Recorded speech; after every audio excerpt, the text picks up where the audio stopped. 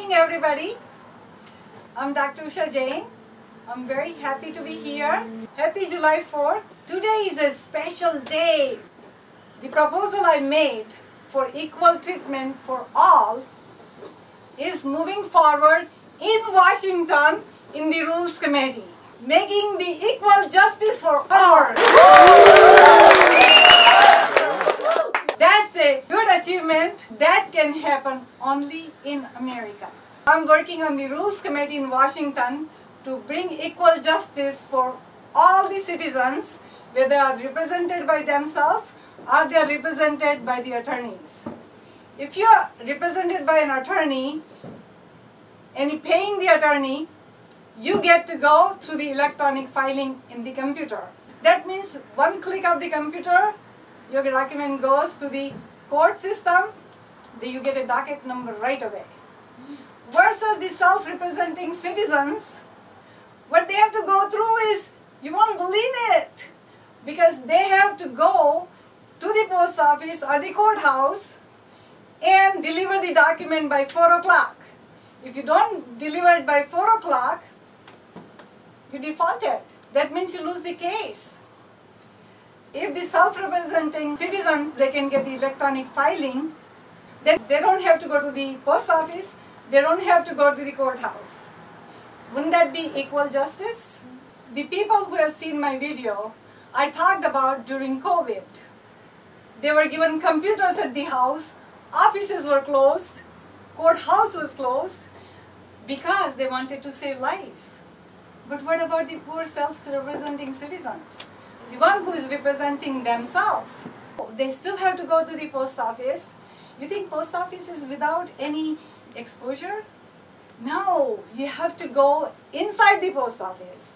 You have to send the general public to get the calculation of the postage from the postman. And because of that, you're exposed. And especially more important, if somebody is 70 years old, has a diabetes, they have hypertension, they're high risk. So CDC classifies post office as a high risk. And if you're high risk yourself, you're exposing yourself. There is a life and death consequences. How is that fair? As a doctor, I want nobody to be exposed.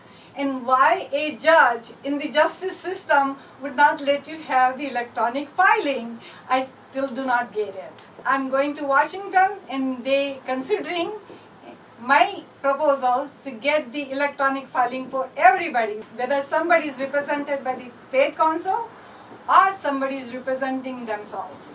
Justice system is about equal access and equal justice to all. I want to tell you, COVID is not done. People are still dying. Claudia, you have something to say? Yes. What about people who have a disability? What if they're not able to get to the post office on time, risking getting a disease, COVID? I don't understand why electronic filing wouldn't be given to everyone, or at least made optional.